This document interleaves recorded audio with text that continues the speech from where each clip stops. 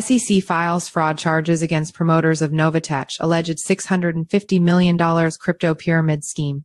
The SEC alleges that the scheme raised money from over 200,000 investors worldwide, many of them Haitian-Americans, following a similar suit filed in June by the New York Attorney General. The U.S. SEC has filed a lawsuit against a crypto pyramid scheme and its operators. The regulator says they stole $650 million from 200,000 investors around the world. NovaTech largely preyed on affinity groups, including Haitian-American churchgoers via WhatsApp groups and promotional events.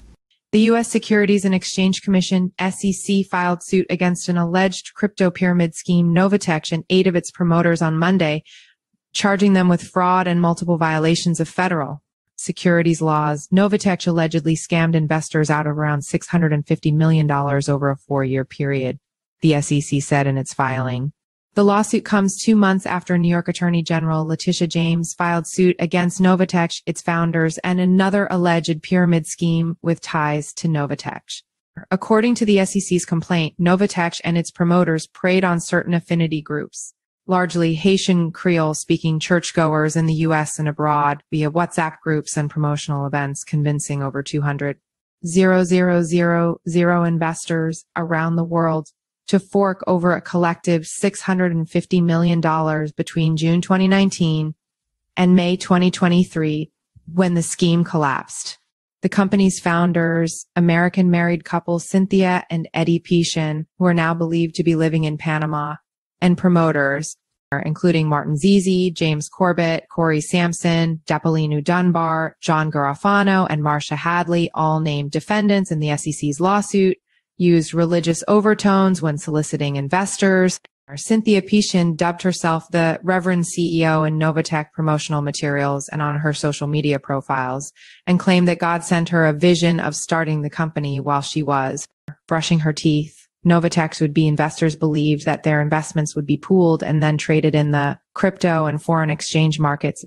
NovaTech's marketing materials promised investors 2 to 3% returns per week, according to the SEC, and purportedly never posted a weekly trading loss. But according to the SEC, only a small fraction of investors' money was ever actually invested, and the money that was invested suffered significant trading losses. Instead, the Haitians and their employees allegedly operated a Ponzi scheme using new investors' money to make payments to earlier investors. They also allegedly transferred millions of dollars of investor funds to themselves. The scheme began to unravel in October 2022 as investors began to experience significant delays when attempting to withdraw their funds from the site. Shortly after the withdrawal troubles began, several state securities regulators in the U.S. and Canada issued cease and desist orders against NovaTech. By May 2023, the Haitians shut down NovaTech and took its website offline, leaving the remaining investors unable to withdraw their funds. The SEC's complaint is alleging that NovaTech and the Haitians violated the anti-fraud and securities registration provisions of the federal securities laws. The assorted promoter defendants are accused of violating the anti-fraud, securities registration, and broker registrations provisions of the federal securities laws. The SEC is seeking permanent injunctive relief, disgorgement plus prejudgment interest and civil penalties. One defendant, Martin Zizi, has already agreed to a partial settlement. Without admitting or denying the charges against him, Zizi agreed to pay a $100,000 civil penalty and to be permanently enjoined from future securities violations. The partial settlement must still be approved by a judge.